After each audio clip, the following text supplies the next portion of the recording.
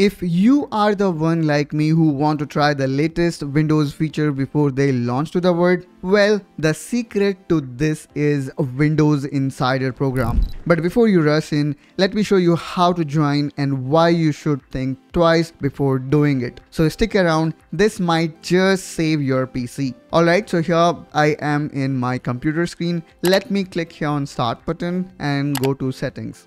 And in Settings, you need to go to Windows Update. And here what we need to do is we need to go down and need to look for Windows Insider program. Let's hit on it.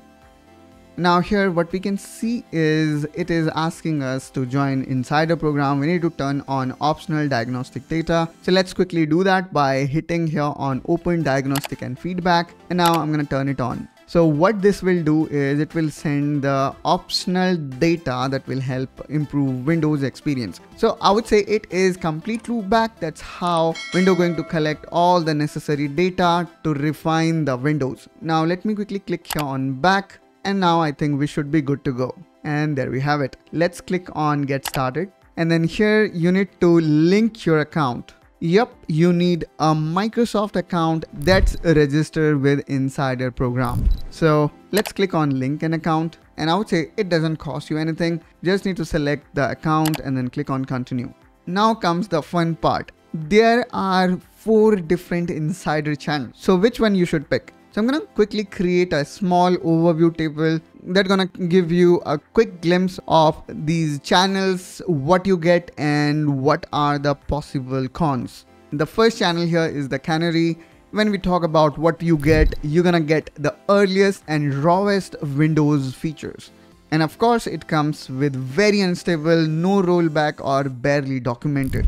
Then comes the dev channel. Dev channel is slightly better as these experimental builds comes with long-term idea, but in terms of stability, still they are buggy and strictly no for your main PC. Then comes the beta channel, which is established preview build, best for everyday user who still want those early features. Then comes the release preview, which is like final stage feature before global launch and is one of the safest option, ideal for cautious users. So if you are watching this video casually and thinking let's try something cool, I would recommend you to go with either beta channel or release preview. Do not touch Canary unless you are a developer or love chaos. But in my particular case, I'm gonna go with the first one as I am running this Windows in virtual machine. So select your build and then click on continue. Once you select the channel, just restart your PC and head back to Windows Update and boom, you will start getting Insider build. And again, let me reiterate some of possible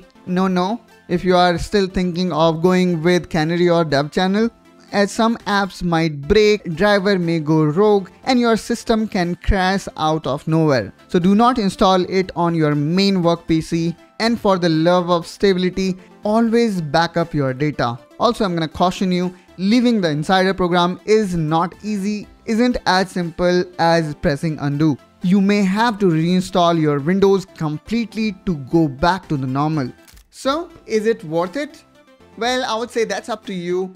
But at least for now, you know the full story. If you find this video helpful, smash that like button and do let us know in comment down below, are you going to opt for Insider or want to stay stable?